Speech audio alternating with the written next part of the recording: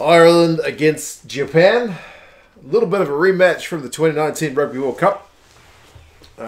It's got a lot to like about this game, to be fair. I know the British and Irish Lions are kind of the big news story in world rugby at the moment, but there is other rugby on, and Ireland taking on Japan should never be one to miss, even if it is at 2 o'clock in the morning here in New Zealand on Sunday. I think that's like 3 p.m. local time in Ireland, so it's an afternoon game. Hopefully we get some sunny weather and an entertaining game of rugby. I'll go through the lineups, some of the kind of head-to-head stuff between these two sides. Predictions, I should say, if you fancy yourself a pretty decent predictor, I'll put a link to the Super Brew predictions game in the comments if you fancy yourself as a pretty knowledgeable rugby head. Get yourself in on the predictions. That one's free to play. And yeah, you guys can let me know your thoughts on how this game is going to go. As I mentioned, Rugby World Cup 2019, it was 19 points to 12 in favour of Japan. So there's a little bit of a score to be settled, I would imagine, for Ireland. But we've got to remember, these guys are without their British and Irish Lions, but they are at home, so they should still be fancying themselves over a team ranked 6 places below them on the World Rugby rankings. Japan are 10th and Ireland are in 4th. I think we're finally starting to see under Andy Farrell a little bit of the way his team is starting to shape up, and it's good that he's continuing to give some time, maybe forced to, with the Lions guys out, but some of the young guns in Ireland as well. But yeah, the lineups, Kilcoyne, Kelleher and Bealham is the front row. It's obviously not looking quite as kind of traditional powerhouse front row without the likes of Healy, who's not on the Lions tour, but he's just having a wee rest. And, Tyke Furlong, who is on the Lions tour, but we will, and Porter as well, injured, but we'll expect Kilcoyne and Bealham to really front up. I know Bealham gets a little bit of criticism from some fans about maybe lacking that bit of oomph at scrum time. Kelleher, though, is a guy who's definitely going to benefit from some minutes at test level, because he seems like he is going to be the business going forward in the number 2 jersey in Ireland in future. So yeah, every minute that guy can get at test level is a minute well spent. Dillane and James Ryan are the lock-in duo. Now, James Ryan was maybe unlucky to miss out on the Lions tour in the first instance. Then Elwyn Jones gets injured and you're thinking maybe James Ryan is the next cab off the rank, and then you hear that he's injured and he's not going to be able to be fit, and then suddenly he's back fit and ready to play for Ireland. So I don't know what's going on. I know Ireland fans and the man himself probably pretty gutted he's not on the Lions tour, but I honestly think if he is the guy who's going to take over as captain after Johnny Sexton decides to hang up the boots, I think giving him some time as captain now is going to be beneficial. I think he will really, really grow as a leader, leading these guys against a solid, opposition with a bit of, as I mentioned, a bit of spice in the match. Like they can't go in and lose this one. So yeah, to add a bit of pressure, I think will do well for his development. I mean, he's already had a hell of a career at his age, but yeah, this will do him well. Mahoney, another experienced captain who can help guide him along, is at 6. Van der Flier will get through 1,000,000 tackles at 7, and Caelan Doris, with that skill set of his, is at 8. The number 8 question is still one that's a little bit open with CJ Stunder having retired, but Doris is a different player, but he's one guy who's certainly putting his hands up. Good hands he's got, to be fair. Gibson-Park and Carbery is the 19 combo. Maybe I'm a bit more excited to see Carbery than I am Gibson-Park. I am excited to see Craig Casey is on the bench. I know Gibson-Park has kind of paid his dues with Leinster. But yeah, that's about as far as I can go with that. I mean, is he a top-class international 9? I'm still not convinced.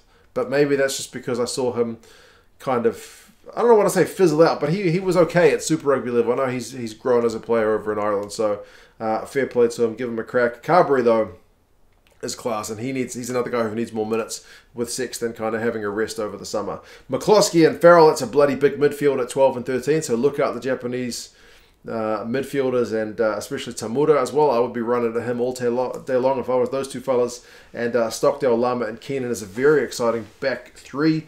Keenan is very safe under the high ball. Larmour's footwork is phenomenal, and Stockdale still has the pace and power, and he definitely looks better when he's playing on the wing instead of at fullback, I reckon. The bench, like I mentioned, Craig Casey's there. That's great news. Gavin Coombes is going to get his first game. He is potentially another guy who's going to fill in that number 8 jersey going forward. He seems like a proper unit of a man. Bumps off tacklers for fun. Ryan Baird's another one to get some minutes into, leading into the World Cup in a couple of years. Billy Burns, Shane Daly are there as well. For Japan, remember they did play the British and Irish Lions last week. They had a pretty poor first half, but looked much better in the second half. So if that second half team shows up, Ireland could be in for a proper battle. And the majority of these guys, I think it's only like 8 of the guys from Ireland played in that 2019 game. Whereas, what is it? How many from this team? Oh, it's a lot. A lot of them played at that last World Cup. The majority, I would say. It must be like 14. Yeah, majority of these guys played Ireland at that World Cup game. Inagaki, Sakata, and Kuz, the same front row as last week, and all them played in 2019. Van der Vault and Moore get through a heap of tackles, especially James Moore, also played in 2019. And Leach, Labaskakni, and Jimeno are 6, 7, and 8, and all played in that game in 2019.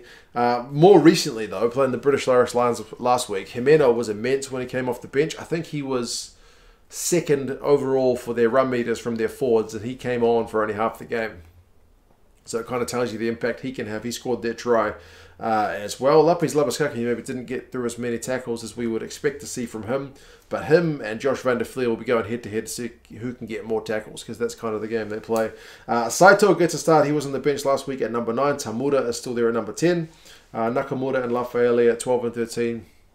Consistent from last week. And Fafita, Masirewa, and Matsushima are the back 3. So a little bit of a change in the back 3. Matsushima shifts from the wing to fullback. He also missed a few tackles, or did old Matsushima. I think he's credited with getting 1, whereas missing 3 last week, which is 25% and pretty bad. But his ball in hand numbers are phenomenal. He was their top run meter guy with 100 plus. He had 8 defenders beaten and 4 clean breaks against the British and Irish Lions. That's pretty bloody solid. Siosaya Fafita, the left winger, I think it was his first game for Japan last week. And yeah, defensively looked a bit suspect. So that may be an area that Jordan Larmour looks to get some space around, because yeah, he was 6 tackles made, 4 missed as well, which is also not the best kind of return. Masirewa on the right wing, it's his first game for Japan. Fijian guy, I think he's been called up for Fiji, but maybe declined the call in the past. He's been in Japan for a long time, previously played in Super Rugby with the Sunwolves. His footwork is one to rival Jordan Larmour. Like he is very dangerous. So Stockdale had better be looking for a fleet-footed guy coming at him, because Matsushima has got a hell of a step if you haven't seen him play. The bench is Horikoshi, Miller, Ivalu, Cornelson, Tatafu. Tatafu was the top guy to get run meters for the Japanese last week, and he was also on the bench. He's still on the bench, so he's very much a guy to come off the bench and just absolutely go kind of hammer and tongs at you. So look out for him. Shigeno drops to the bench. Matsuda is there, and Shane Gates comes into the side. So it's a 5 forwards, 3 backs thing rather than 6-2 as it was last week. Japan last week conceded too many turnovers. That's one area that I'm sure when the Irish coaching staff would have looked at the tape, they would have identified that as maybe an area of vulnerability. Also, the line-out success rate was in the 80s for Japan, which is like okay, but the Lions were at 100, so that's maybe an area where they need to step up their game as well. The last 5 games, it's 4-1 to Ireland, but obviously that most important and most recent one was in Japan's favour. The average score is 38-17 to Ireland, but that's going all the way back to 2005. And Japan is certainly a much better team in 2021 than it was in 2005. The bookies have got Ireland by 10 points. The Rugby Forecast algorithm says 18. But again, some of that data it's using for that algorithm may be looking at some of those way more historical results. But then again, Ireland without their Lions, so you never know. 2 a.m. is a pretty hairy time. We'll see how I manage to get through this one.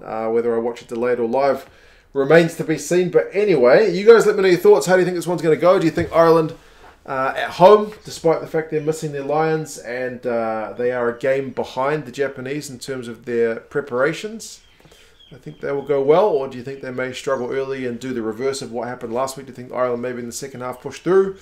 Japan, Can they continue this one-game winning streak over Ireland, or do you think it comes to a one-and-done run? You guys let me know your thoughts. Do drop the video a like if you got this far through it. Support the channel on Patreon, link in the description. Sign up for Super Brew predictions. Buy me a beer down in the description. Any of that stuff, helpful. You guys enjoy yourselves. Watch the rugby, and I'll talk to you again soon. See you later.